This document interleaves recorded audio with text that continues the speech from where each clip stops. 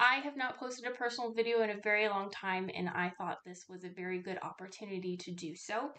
Yesterday, I posted that I just finished the book Tiny Habits, audio version, and I thought it would be fun to show you guys what I learned from the book and share with you the Fogg behavior model.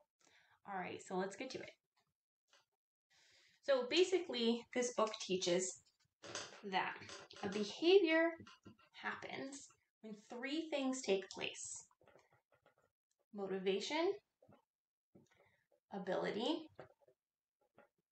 and a prompt.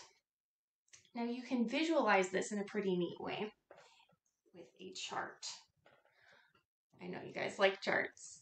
So on this axis, we have motivation, and this goes from high to low. And then on this axis, we have ability, and this goes from hard to easy.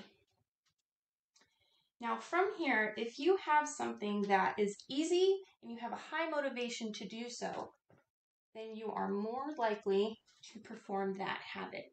However, if it is hard to do and you have a low motivation to do it, it doesn't look so good. And what you can see here is that there's a little line here. That's the action curve. And anything above this action curve, you are likely to perform that habit. So I'll give you an example. I didn't forget about the prompt. You do need to have a prompt to remind you to do this behavior. So as our example, let's say we want to have a behavior of eating an apple a day because it keeps the doctor away. So your prompt can be something like turning on your computer in the morning. Now, while your applications are firing up, you go to the kitchen and grab an apple. Now, if you have a bunch of apples and you're really motivated to do this, then you're likely to be over here and perform that habit. However, if something were to change, then that behavior might change. So say maybe you don't have any at all apples, then that makes it a lot harder to have the ability to eat an apple, and you fall below that action line.